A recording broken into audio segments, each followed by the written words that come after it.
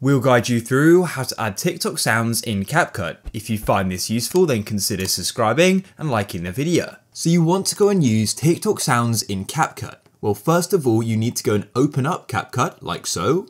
You can then go and open up any project or the project you want to go and use the sound in. Make sure nothing is selected in CapCut and go to the bottom and click on audio and then click on sounds. Now, if you come to the bottom, you'll go and see the option for TikTok sounds. If you don't, just click on the TikTok icon and you need to click on link to TikTok account. TikTok will then go and open and it should go and link it. Now, you may need to go and click another button on TikTok. It will guide you through. I've done it before, so I think it's a bit quicker.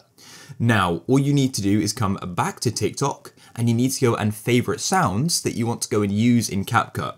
So let me give you an example. I'll go and find a sound. Go to the bottom right of a TikTok video and go and click on the sound button like so, and then click on add to favorites. Now come back to CapCut like so. You may need to close off sounds and reopen it up again.